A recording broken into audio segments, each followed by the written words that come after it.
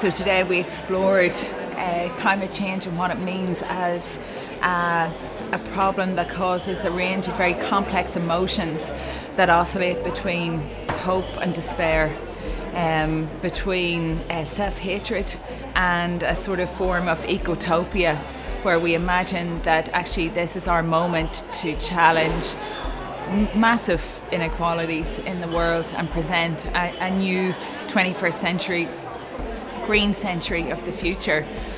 We looked at particular moments that happened in our own lifetimes to make us climate aware.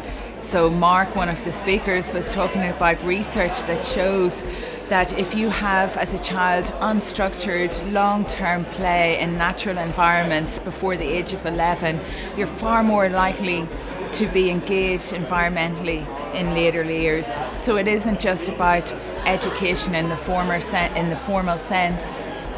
In fact, if we are educating people in climate change at third level, the problem has already happened and people aren't as embodied and emotionally conscious of it as they could have been while growing up.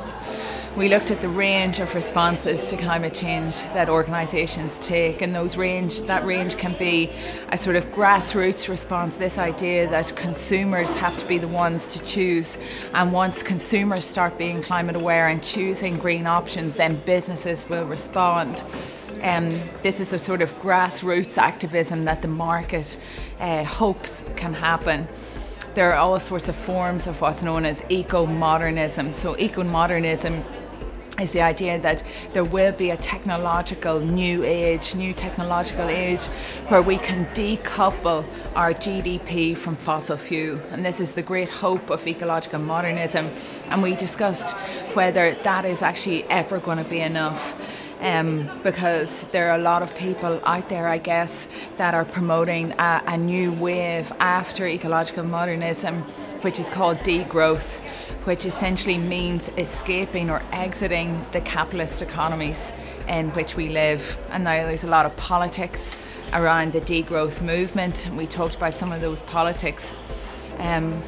We have to start thinking not just about the problem of climate change, but what we are going to do in order to address it. And the scale of those solutions won't happen in businesses, and they won't happen in government, and they won't happen in the ground. They have to happen in places that are free to think radically differently about what sort of society we can live in. And that's why the university is a place where those conversations and that frontier type of thinking can happen.